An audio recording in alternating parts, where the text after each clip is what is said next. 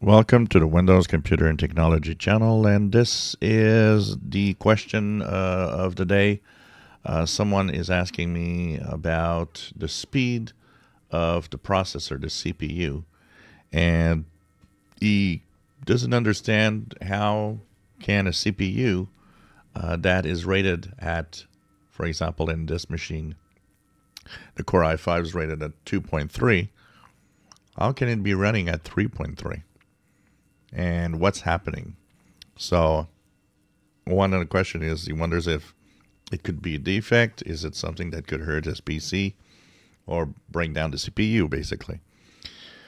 So the answer to this is simple. It's that Intel CPUs have dynamic clocks. That means the clock speed for the CPU is variable depending on what the computer does.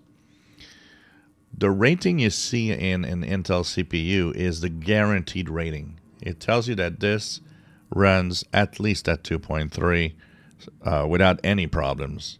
And that is the base core CPU speed. But depending on what the computer does, it will dynamically change that clock speed on an Intel CPU. So if you look at the CPU itself, it says it has 4 cores. And that means that at a very high usage, you could be using all 4 of the cores. That would mean that the CPU is used a lot more, generates more heat. So that would push down this speed. Because what happens here is that there's a check of the temperature and performance of the CPU. And if it sees that, for example, what you're doing uses only 1 core, 3 other cores are pretty much doing nothing, the heat generated by 1 core can be managed. So it can actually make the speed faster and do everything you want to do faster with just 1 core, because it can manage the heat that it will actually do on the CPU. The other cores doing nothing are not heating up the CPU. But if in return you would have, say, several apps open, all using the 4 cores, then you would see that the utilization here would go up, and you'd see that the speed here would go down. And that's because the more cores are used, the more heat is generated. So it's a question of how much your CPU has to do at a certain amount of time. And basically more and more apps will create more and more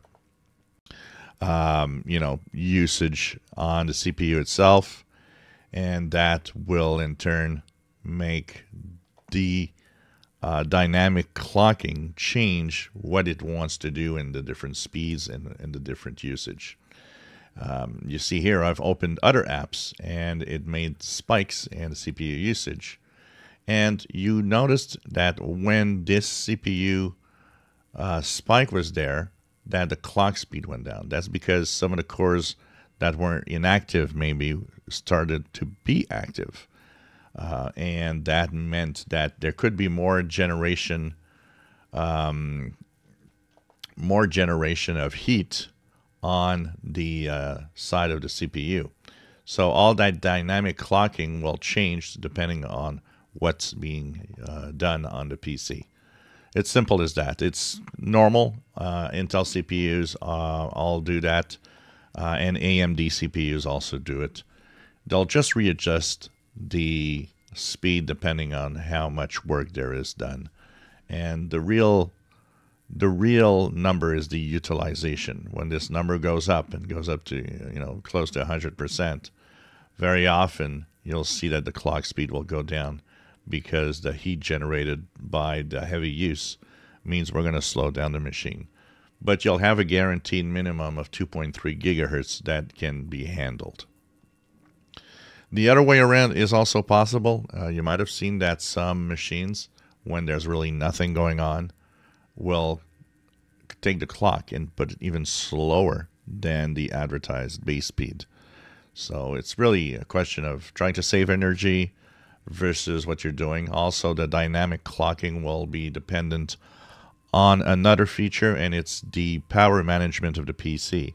If your power management is set to dynamically change depending on, for example, if it's a laptop running on batteries, running on power, if you're gaming, that will also impact the speeds here and make them even slower than the base speed to save energy and make the battery last longer. If you enjoy my videos, please subscribe, give us thumbs up. Thank you for watching.